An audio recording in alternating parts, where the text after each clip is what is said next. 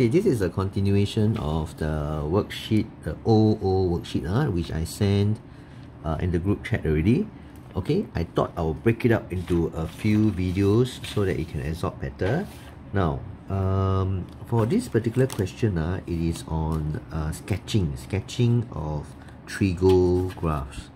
Now, for sketching of trigo graphs, very importantly, right, you take a look and then you decide which one to start with. Okay, we're going to start with this trigo cosine graph, and at the trigo graph itself, you must always draw the center line first. Okay, why draw the center line first?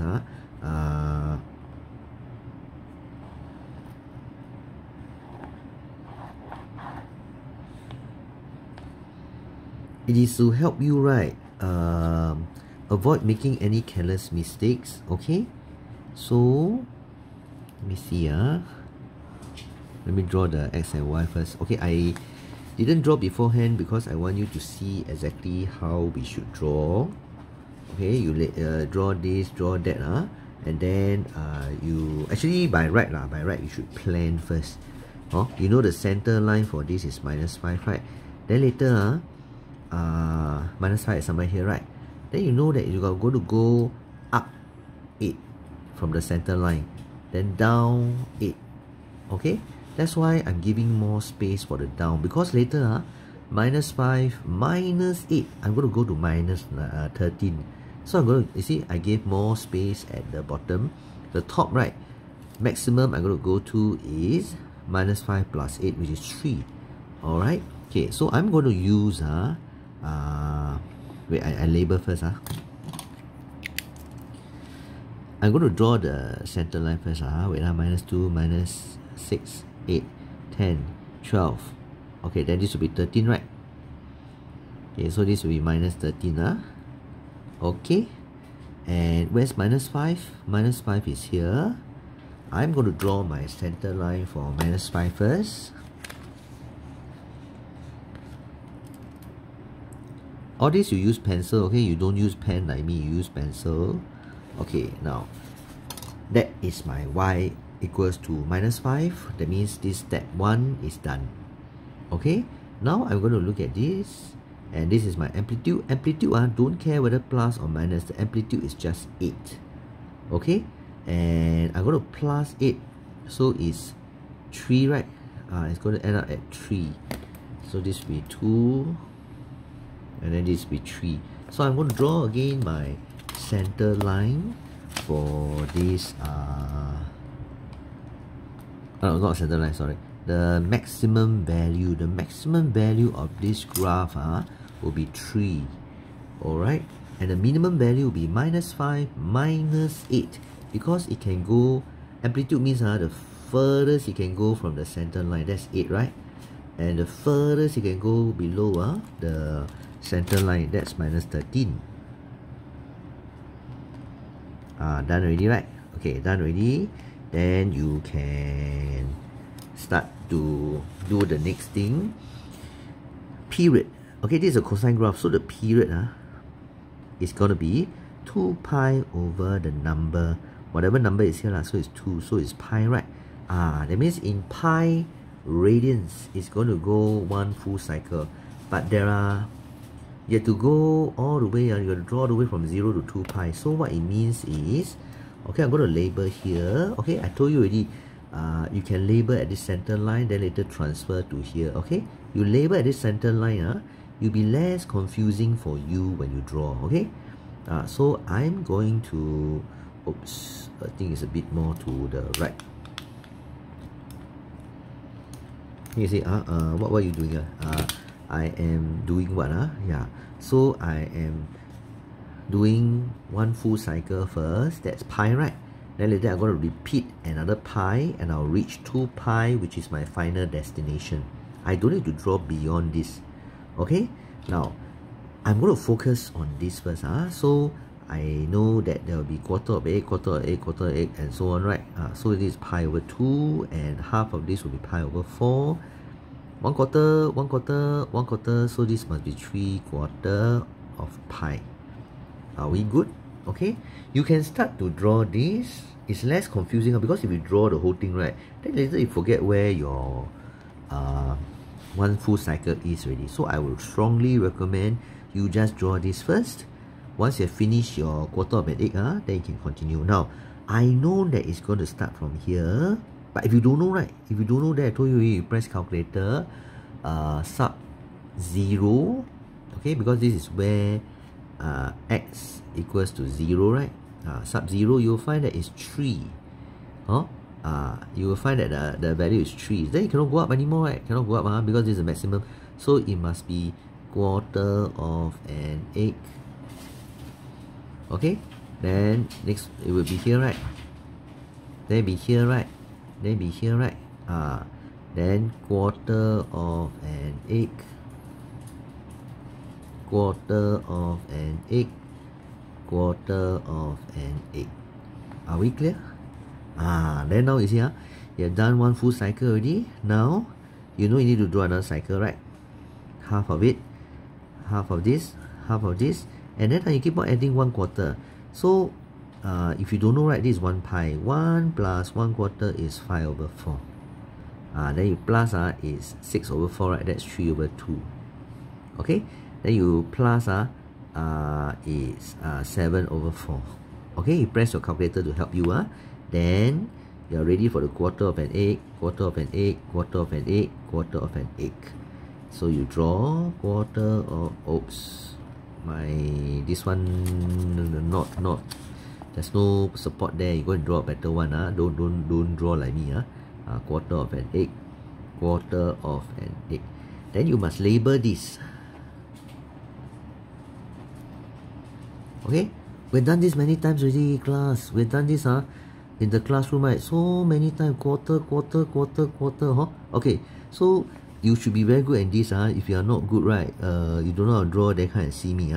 Okay, now, so doing this, done. Now, how do we draw this? Quite some time ago, I taught you in class how to draw this, but I suppose some of you would have forgotten. Now, how do you do it? Very simple.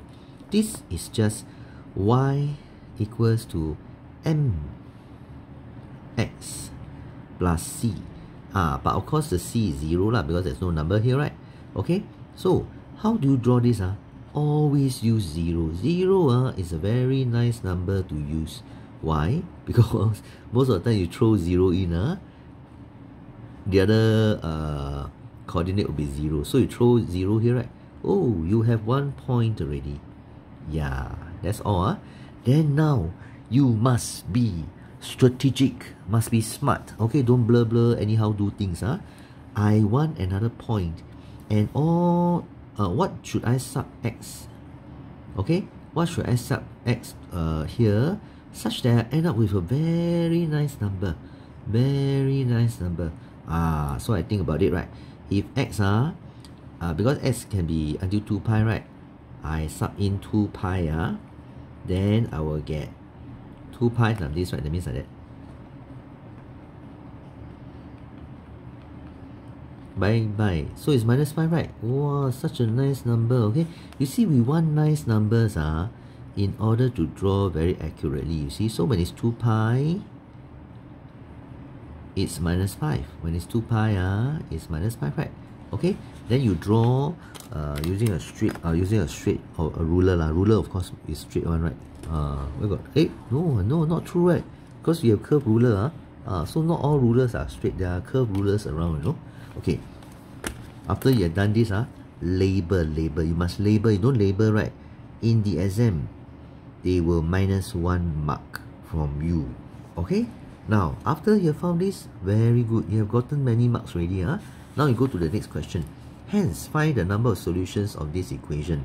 Now, as I told you in class, your job is to manipulate this until you get maybe this or this on one side of the equation. Then the other side, right, will be, of course, this equation. Okay, you see how? Okay, so let's start off with something you are comfortable with. Do you want this or do you want to start off with this? Okay, so I am trying to do this one, can I see that, oh, cosine 2x, wait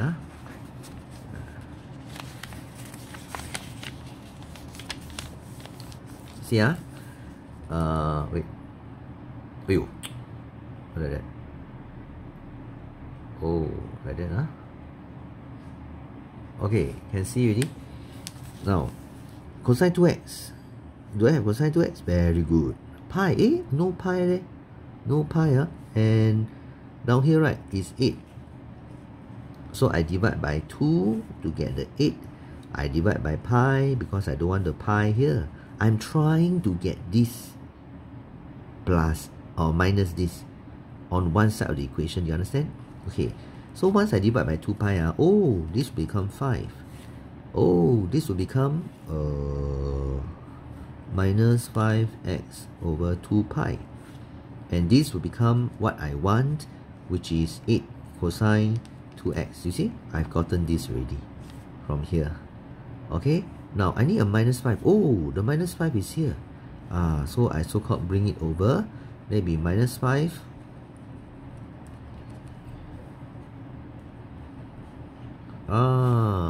Okay. Then you see, automatically this value appears on this side. So what does this mean? Then you ask me, what does this mean? It means that this y equal whatever, right, is a line, right? And this y equal whatever here, right, is a curve, right? You are solving this and this graphically. They are solving these two simultaneous equations, right? Graphically. Graphically means what? They ask me graphically means what? By right, if it's a plotting, right, then you can find the x solution, right? Find the x solution, right? But they only want number of solutions. They always ask like that one. Confirm they ask like that. Number of solutions. Then how? They just see how many times they cut each other. The curve cut the line 1 point, 2 points, 3 points, 4 points. So your number of solutions will be 4. Finish. Okay. Now, very importantly, you must show this working. How you get from here to here. Okay. You cannot say, oh, I know lah. I know they always like that one. Always they ask me like that. Then where they cut like that. Okay. But let's say in the exam, let's say you don't know how to show like me, right? You are clueless, don't know how to show. Then you take a risk. You don't leave blank, right? You just assume that they are finding this curve intersect this line. So you just count, and then you just write 4. At least you get 1 mark. Okay? Don't leave it blank. Okay. We'll do one more question. I think. Then next time that we do. I see now time now. I don't know what time now. Okay. Okay. We are supposed to prove this, right? Very simple. You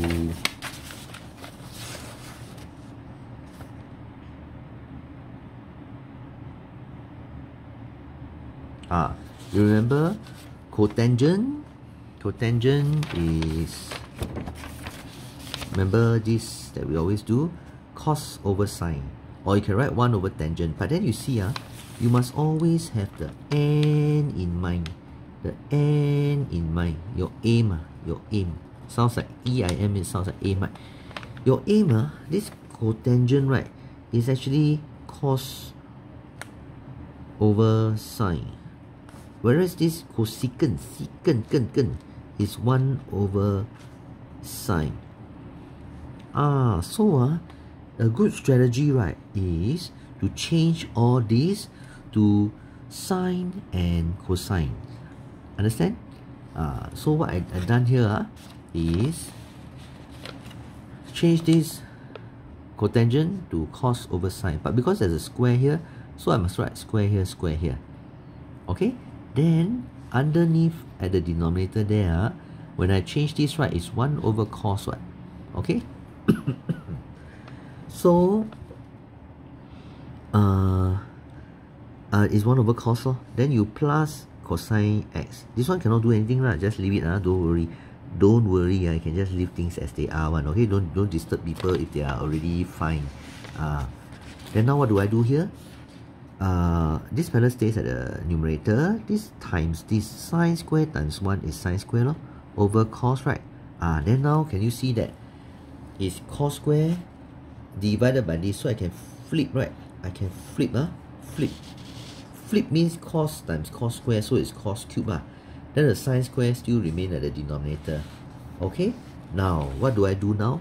You see your n in mine is something times something, right? So it's like a single fraction. Whereas down here is something plus something. Cannot. There's no plus here. That means you must change to single fraction. How to do that? Make the denominator the same. Correct? Then you will have this. Okay? Then now my denominator same already. I can combine them together. Very happy. And can you see that I can take out cosine, common factor. Cos times this is cos cube. Cos times this is this. Then don't you agree that this fella is 1? You must be able to recognize it. It's in your formula sheet, by the way. Do you remember in the previous lesson I said you only be tested on this, this and this? So confirm they will test you one. Confirm. The other 8 that I showed you last video, right? Not tested. Next year then tested. Thank you, COVID-19. Yeah. Okay, now next one. 1 already, right? So, can you see? Can you see? There? Cos, sine times sine, sine times sine. Then you split them up. You split them up. Then can get the answer already. Finish. Yeah, okay. So you can work backwards class. You can write this. Then the next previous step, you write this. Of course you won't know after this step is this step. You don't know, but you know this is this, right? You can write this one. In the O levels, they will give you marks for writing this also. Okay? So don't just think you have to work like that. If you work, then you get stuck, right? Work from the back. Reverse engineering. Okay? Let me see. I think we do one more. We do one more, okay? Do one more. Think should be okay. Now prove this. Proving very simple one, class. Very simple. As long as you know all this. Anyway, these 3 are in your formula sheet. You know this, you know this, you know this, you know this. You can prove already, okay? In your coming end of year exam. And always prove from left to right. Normally it's left to right. Okay, then you have the n in mind. Ayo, how come it's not single fraction? Then you must take note. And then your end result is sine and cosine, right? So it is a good strategy, ladies and gentlemen, to change this cosecant, cosecant. So it's 1 over sine. This one is cosine over sine. This is sine over cosine. Sine over cosine. Change. You see? This is this, this is this, this is this, this is this. What to do with this 3? This 3 is just a doggy. Doggy follow, okay? Follow the numerator. Doggy, you follow the numerator, okay? You don't go under. You just follow. Okay? Now what do? You combine this into a single fraction. Why? If you don't combine to a single fraction, you cannot do anything. Okay? So now we do the top first. I got sine, you must have sine. Correct? I got cos, you must have cos. Okay, then you end up with this. 3 sine square minus 2 cos square over sine, cos sine. That's for the numerator. Okay, now we do the denominator. Denominator almost the same. No big deal one. I got cos, you got sine, I need to have sine. So you have cos, I need cos also. Now same denominator already. You write like that. Isn't this again your good friend? Confirm come out one. Okay, O level, not O level. End of year exam, confirm come out. Confirm. Okay, then now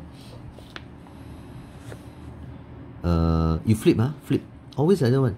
Fraction in a fraction, then you flip.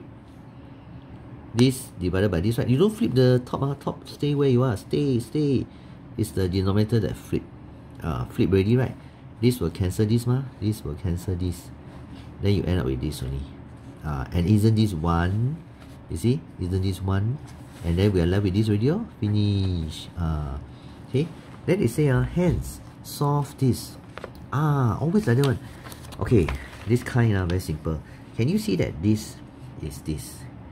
Okay, even if you can't prove, part 1 cannot prove, right? You can do part 2. Change this, which is this. See? This is this, which is this, right? Use this instead. Why?